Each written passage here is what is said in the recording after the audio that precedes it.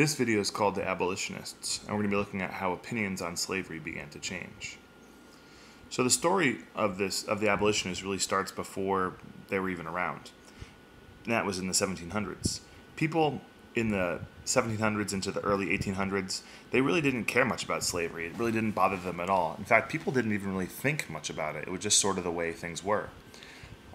Many people think that slavery was only a southern thing, but the North and the South, all around the United States, all regions had slaves up until about the mid-1800s. The Constitutional Convention did not attempt to stop slavery at all. In fact, there wasn't even discussion about stopping slavery in 1787 when the Constitutional Convention met.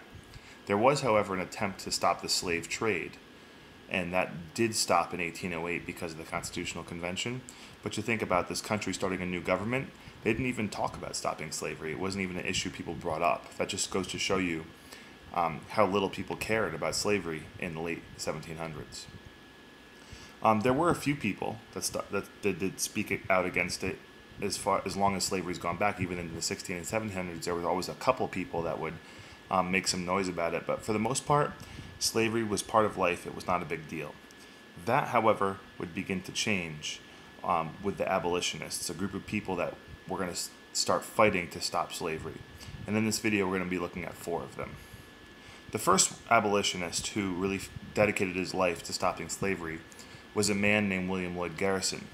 He created a newspaper. His newspaper was called The Liberator. You see here's the little icon that was at the top of his paper.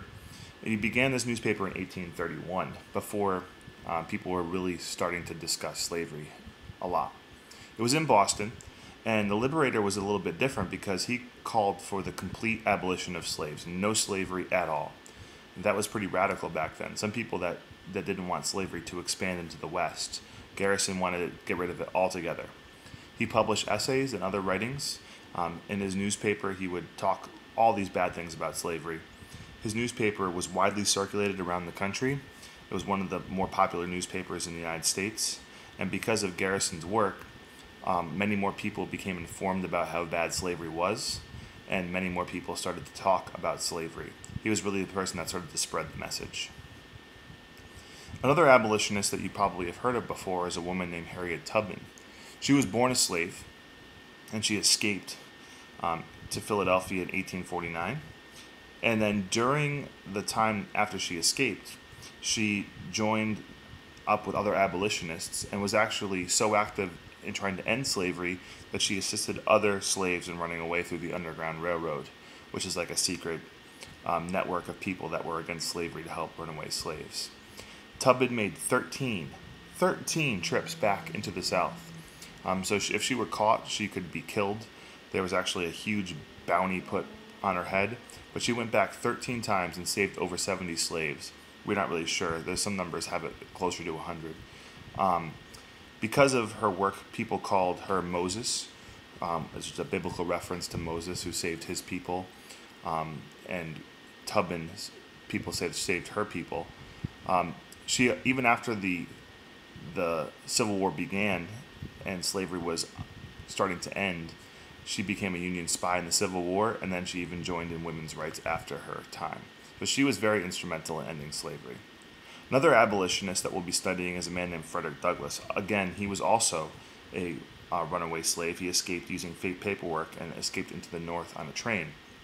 He was taught to read and write by his owner's wife throughout his life, and after escaping, he devoted his life to trying to end slavery and actually equality of all people. So it wasn't just slavery. He even spoke trying to get women the right to vote as well.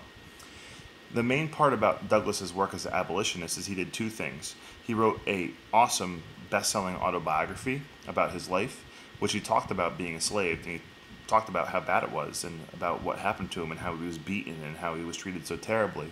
And when people read that, they started to get mad and want to stop slavery. But the most important thing Douglass did was his skills as a speaker. He was an excellent speaker, and he would travel the country giving speeches about slavery and about how it was wrong, and he convinced many people that slavery was a bad thing. He was also an incredibly intelligent man, so well-spoken, such a great vocabulary, that some people would make the argument that slavery was okay because slaves didn't have the capacity to do anything else, they weren't able to. Well, Frederick Douglass was a living counter-argument to the whole idea that slaves couldn't learn, because he was clearly one of the more intelligent, well-spoken people in the country. The final abolitionist that we'll be talking about is a woman named Harriet Beecher Stowe. She was a housewife, just a simple woman from Connecticut that was a writer, and she was born into an abolitionist family, so her parents and the rest of her family was active in trying to end slavery. When she was, an adult woman, a housewife in Connecticut, she decided she was going to write a book about slavery called Uncle Tom's Cabin. And basically, the reason why Uncle Tom's Cabin is so brilliant is because she uses slaves as main characters. And behind these slaves, there's human emotions, and there's dialogue, and there's tears, and there's all these emotional things that happen to the slaves. So when the slaves are the main characters in the book, the person reading the book can really feel the terror and all the heartbreak that it is to be a slave. So because of her putting the slaves as real people, her book just sells like wildfire. International bestseller, the second best-selling book in the 1800s to the Bible. That's how widely sold Uncle Tom's Cabin is. And it really ignited the flame about slavery. People read the book, they got upset, either against slavery or upset at Stowe for writing something if you were a Southerner. And Lincoln was actually called Harriet Beecher Stowe, the little woman that started the Civil War, because her book was that influential about getting people riled up about slavery. So in conclusion, at the beginning of the 1800s, very few people in the United States actively tried to stop slavery. It really was just part of life. No one really talked about it. But as the 1800s went on, a group of people called the Abolitionists, they began actively protesting slavery, and I told you about 4 of them. By the mid-1800s, slavery was a major political issue in the United States that was dividing the country. And the attention given to the issue of slavery during the 1850s and 60s is because of the work of abolitionists. Without Garrison, Tubman, Douglass, and Harriet Beecher Stowe, people wouldn't have been talking about slavery, and it wouldn't have been as big of a deal. So these people really brought slavery and the issue of slavery and trying to stop slavery out into the open and caused a lot of discussion about it. And because of that, it divided the country, and slavery was eventually able to be abolished after the Civil War.